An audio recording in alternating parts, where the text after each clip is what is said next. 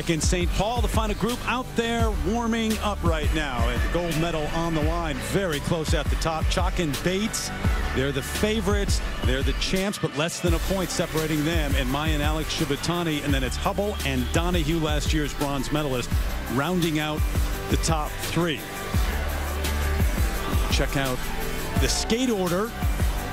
Wyatt and Baker, one of those young teams that a lot of people have high hopes for. Canusio and McManus, Chalk and Bates, then Shibatani's back-to-back, and then Hubble and Donahue to round out the five in this final group. A lot of history skating-wise in this building, including in 2008. You recognize them. Tanith Belbin at the time, now Tanith White.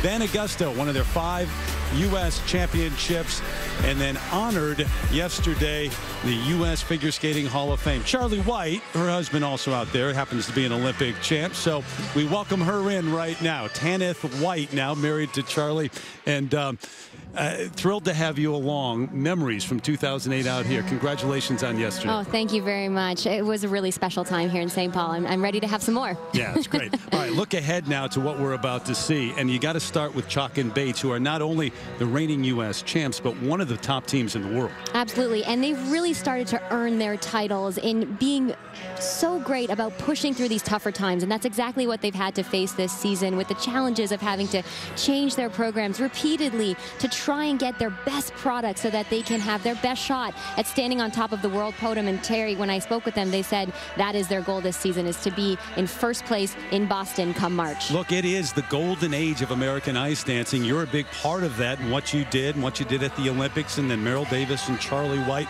Olympic champs. So if you are the best in America, you are competitive for a gold medal on the world stage. They certainly are, as are the brother-sister team, Maya and Alex Shibatani. And it was so close in that short dance. I mean, they were terrific. They really were, and they have been doing so well with this free dance this season. The audience is connecting to it emotionally, but more importantly, Terry, they are connected to the products that they're putting out. And when I spoke with Alex before this event, he said, even if you don't know us and you don't know our story, we hope that you can still see how genuinely we feel this music and how much we relate to it. So a journey for them, but this program is something special. Could it be?